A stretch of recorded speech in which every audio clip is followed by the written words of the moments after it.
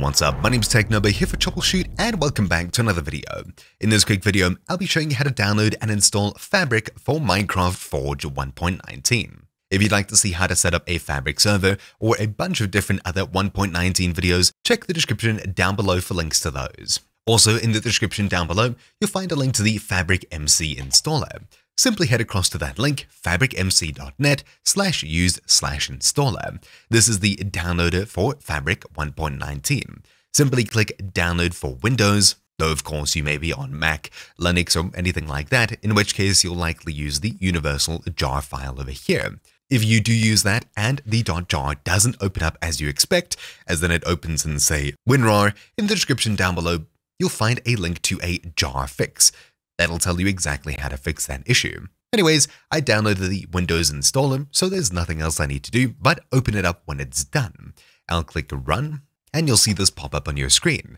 Simply select the latest Minecraft version, 1.19, select the latest loader version, which should already be selected, and then click Install with Create Profile ticked. There we go. Now, after a short install, you'll also be reminded to download and install the Fabric API. Click this link over here to reopen your browser, otherwise you'll find a link to it in the description down below.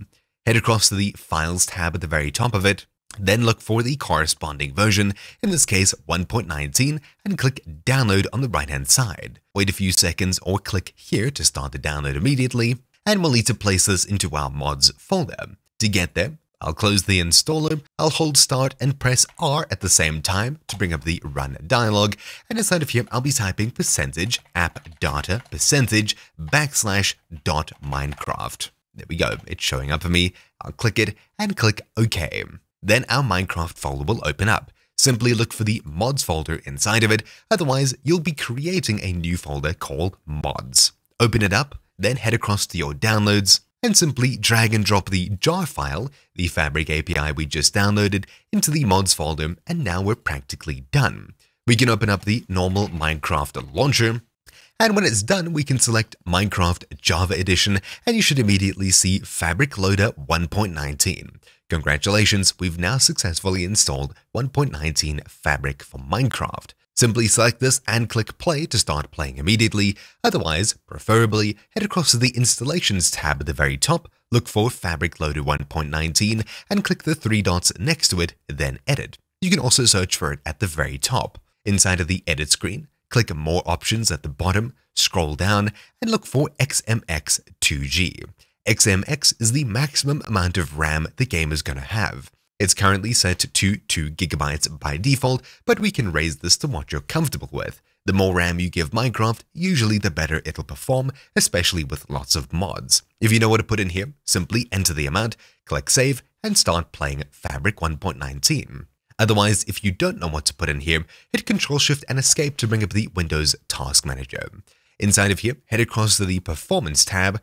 Don't worry if yours looks a bit different, I'm on an insider build of Windows 11, and under the Memory section on the Performance tab, we'll see how much RAM we have in our computer, as well as how much is currently in use. Essentially, you want to give Minecraft as much as possible while leaving Windows and other programs some headroom on your computer. You can't give Minecraft more than you currently have free RAM available. How much RAM do you give Minecraft? Well, for example, I have 16 GB of RAM. Windows is taking up 6 GB of VRAM, meaning that I have 10 available.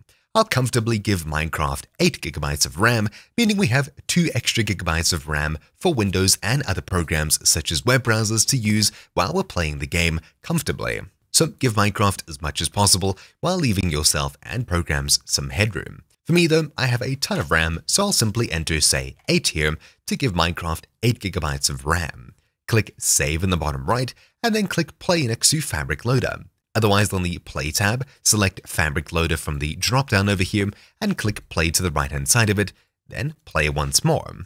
Do note if you haven't launched Minecraft 1.19 before, a small download will need to complete first. There we go. Congratulations, Minecraft 1.19 Fabric has now loaded up, and we're in game. Any mods that you have dropped into the mods folder should now be loaded and working pretty much immediately when we fire up our game. That's really about it for this quick guide. Once more, if you'd like to know how to set up servers, as well as a ton of other 1.19 guides, check the description down below for links to all of those. Anyways, that's about it for this quick video. Thank you all for watching. My sweet Technoba here for Troubleshoot, and I'll see you all next time. Ciao.